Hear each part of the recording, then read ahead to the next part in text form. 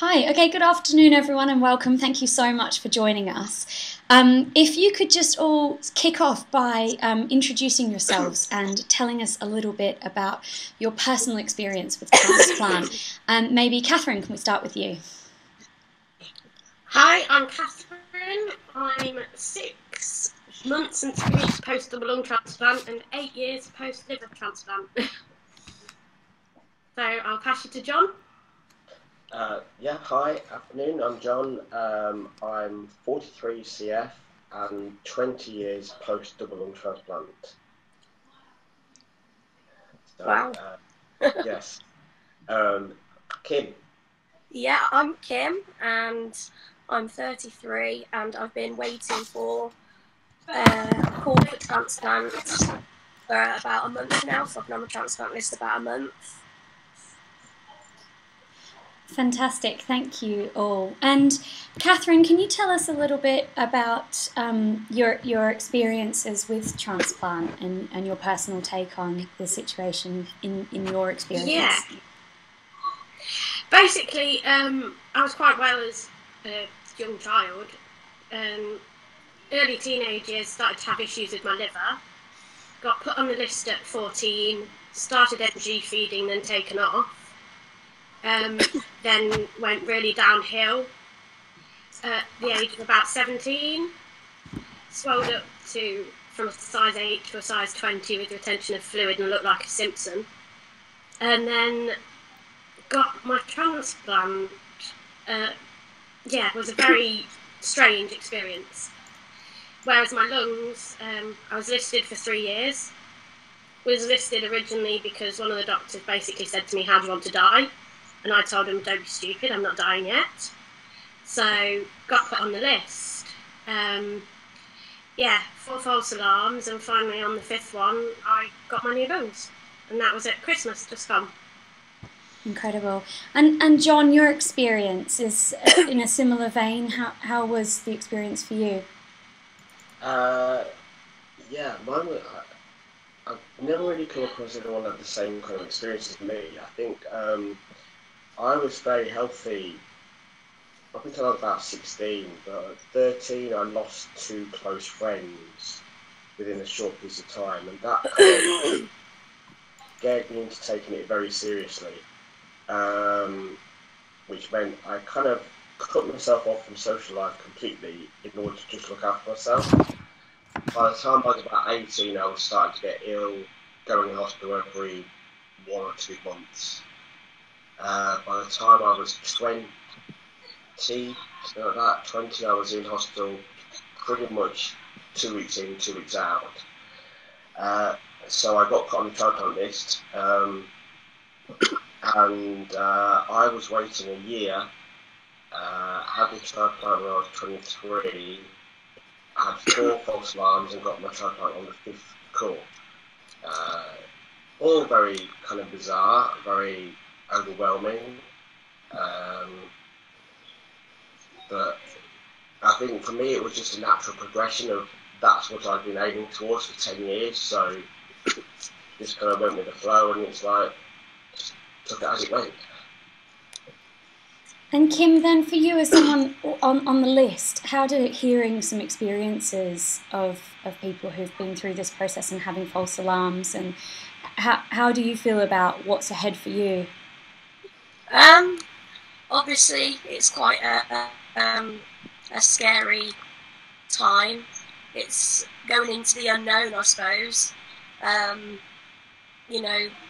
Your whole life is in somebody else's hands, and you've got to trust that team to know when you're ready to go for that transplant, to make that assessment of your health situation. Obviously, I've got other friends as well that I've seen go through the transplant process, and it's very scary, but it's very to see them come out the other end and be living their lives in a certain way that they couldn't do before transplant is just amazing. They wouldn't have had that chance if they hadn't have got those organs. So, they're living their lives and they wouldn't be here now.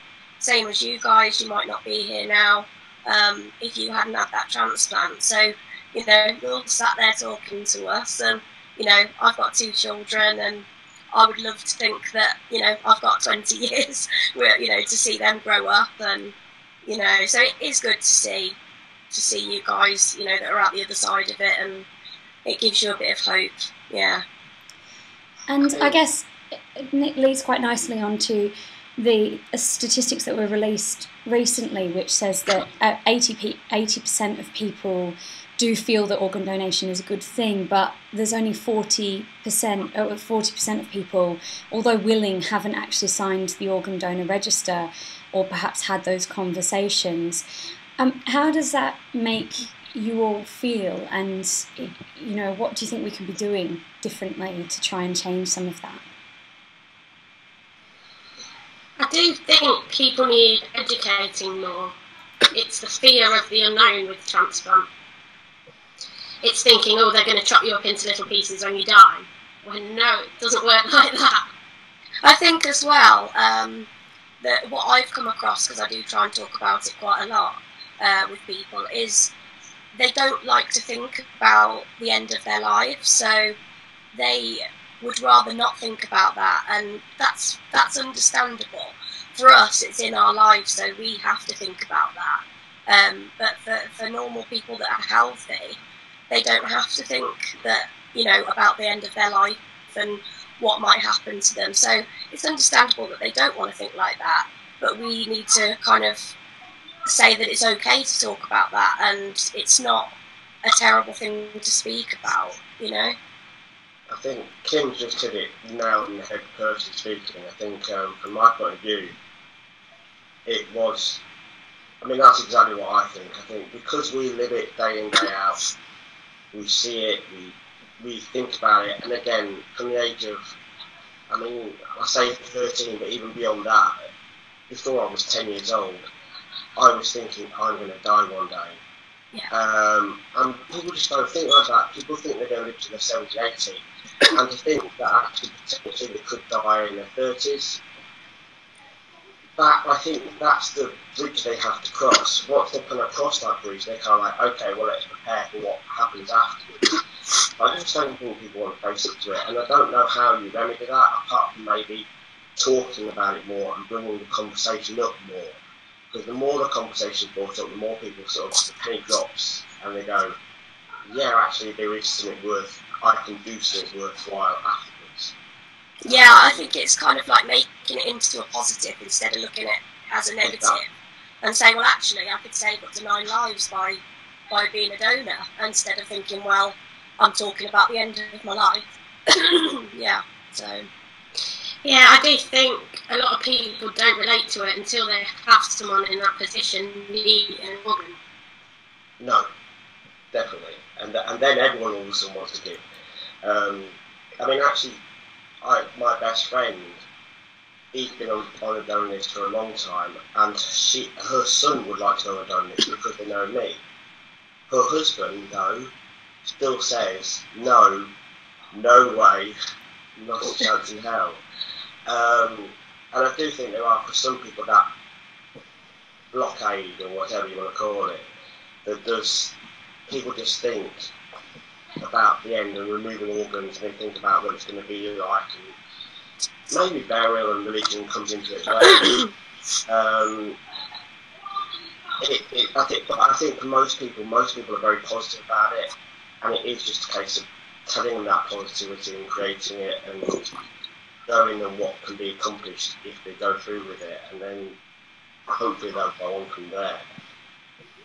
And Jon, could you expand a bit in terms of talking about perhaps the quality of your life pre versus post transplant? You said you're 20 years post transplant now. What in terms of trying to get that message across to people, what has that transplant meant to you? That's a very hard question to answer, because it's not been fun for a lot of the time. I am 20 years post-transplant, but I've spent 15, 16 years where I was really not well at all. So yeah, I mean, I was really well immediately post-transplant, twiddling my thumbs thinking what do I do next, and couldn't took the job, and promptly ended up getting infections, and that kind of snowballed into more infections.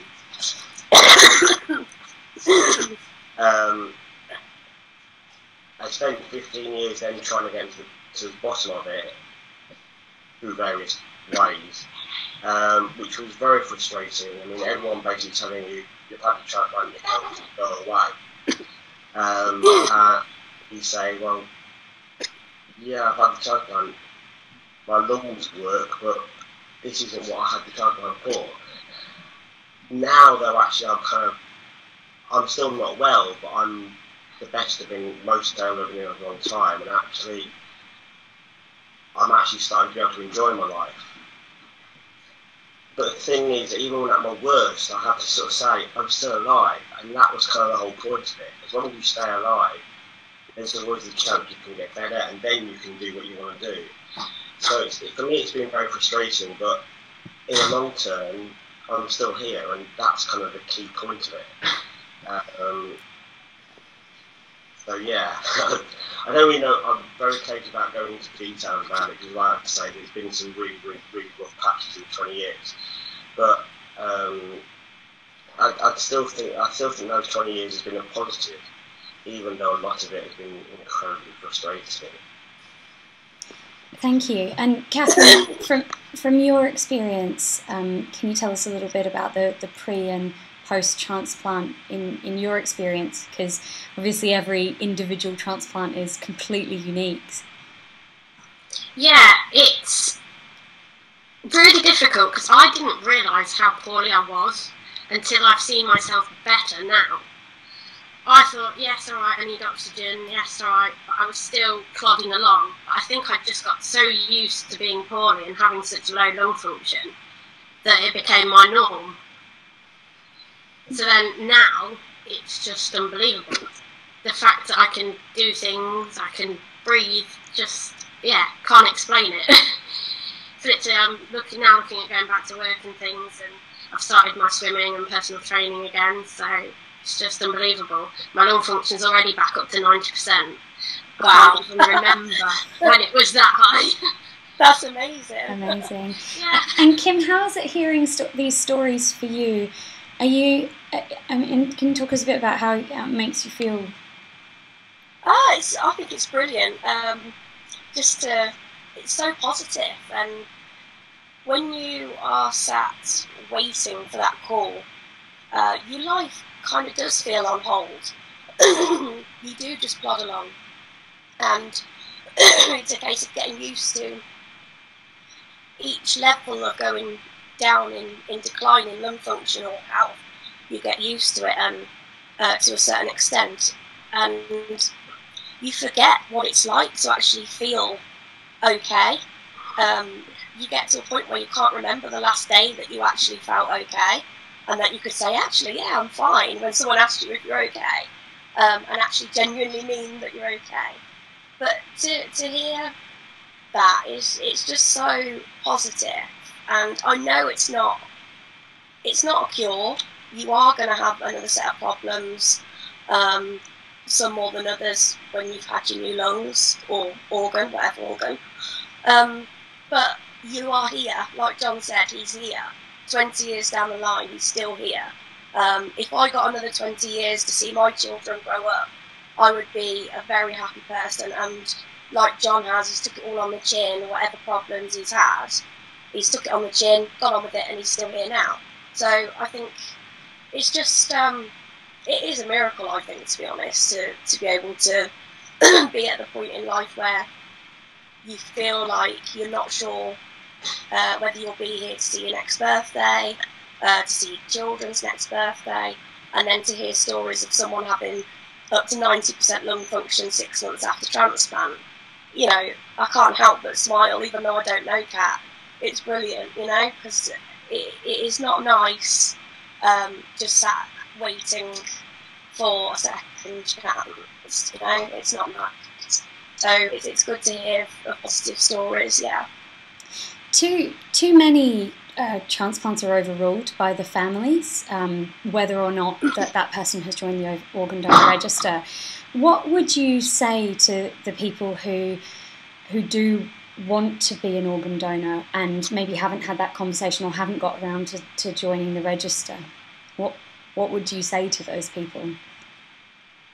I think there are two key issues, and firstly, it's getting people to sign up for the transplant or organ donation. Sorry, and that's like the first hurdle. But then I think it's so important to drill home to people.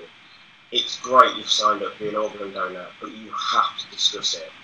I mean, at the moment, the fact that families can still turn around and say that actually we don't agree with that, we don't want to go ahead.